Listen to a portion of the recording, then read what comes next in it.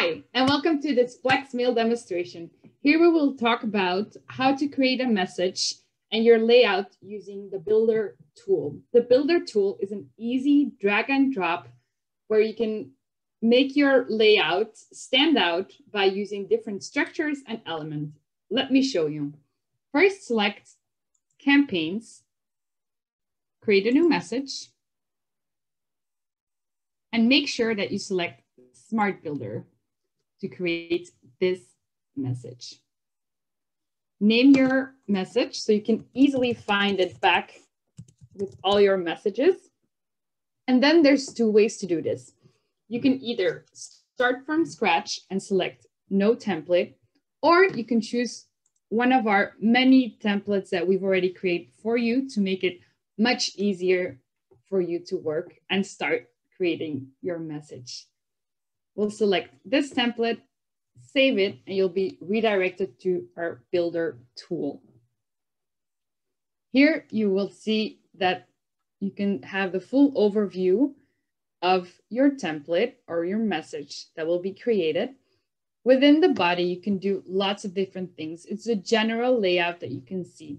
One of the things that you can do is change your color of your background or your message background to match your branding. You can also put a hex code if you have a specific color in mind. So we choose this. Then let's use and see how we can do structures and elements to create the message that you want it to be. Click on the Structure tab.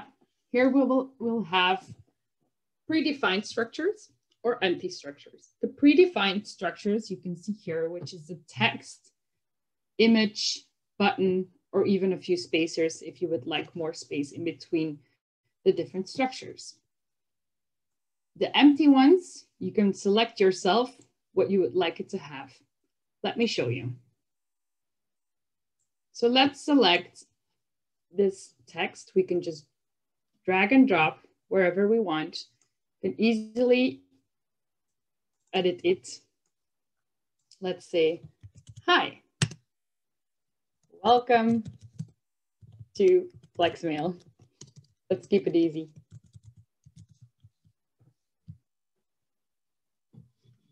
This is a predefined structure for text. Not only do we want to say hi, but it's always nice to make it a little bit more personal. So you can also add your placeholder. So let's say first name, and then it will appear with your contact whenever you send it. And I'll show you in the preview how this will look. Let me show you your empty structures and what you can do. You have different kinds of columns. So you have the two columns and how it will appear on your phone, which is always a good way to see what you would like to come first if they're scrolling through their phone. But let's start with the three columns. And I'm just gonna drag and drop it underneath to show you. Right now it's empty. So what do? We go to Element tab and select the element that we would like to add. So let's select for this one, a text on the left side. Easy enough. Maybe a button to link to your form or a survey. I'll show you how this will work later. And then we can add our social media links, which is very important that you could also share your contact that you've created on your Facebook or Instagram.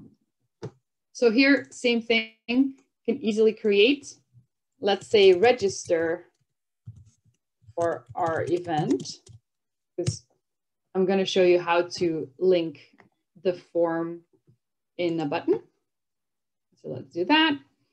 Then we want the button to actually go through the form. So if they link on it, they will get the form that I chose.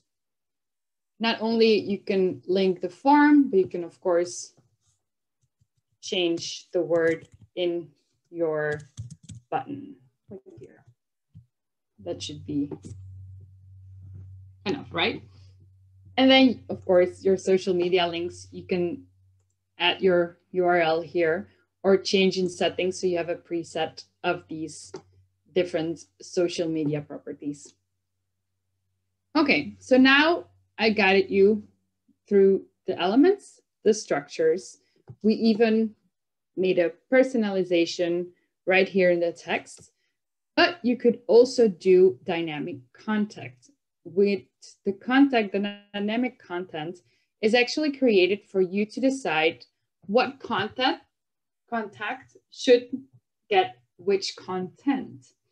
So let's say this picture. I don't want everybody to see this picture. So I click on the cartwheel. I click on visible for, and then we select the triggers on who should be able to see this picture. So I'm gonna click on the preference of fashion. So they should be having this preference in their contact information. So I'm gonna save it. Right now, you still see your full message. You can also do this with languages and lots of different ways. So I'm gonna show you how it will see on the preview. In the preview, you'll be able to see how your contact will see your message. You can also send yourself a preview so you can get it into your inbox and see how it will appear. So right now, let's see how our message looks. So we have indeed the personalization with the first name. We have this, but the picture does not show. So why? It's because we only wanted people with the preference of fashion to see it. And here you can see the preview for this and the dynamic content. So this is an easy way for you to create a message for a different target group, for example, and not create a whole new message with the same layout with just a little of a difference. So that's it, an easy drag and drop smart builder where you can create lots of different things, lots of different layouts. If you do want more information, we do have the support tab right here where you can click on and you'll be redirected to our manual. Our manual is an easy way for you to find more information and a step-by-step guide. For example, create a message with our smart builder. Here you will see there's a step-by-step, even screenshots on how to create different ways of the smart builder. Of course, we've already seen the basics, but you can go more into depth with that. If you do have more questions, please let us know. We will be happy to help you. Flexmail team is always here to support you and see how we can create your messages and improve every time. Or if you're interested in having a training with us, we also do that to go more in depth and show you a little bit more strategy and work more on how to create your messages in the best way to get a better click ratio.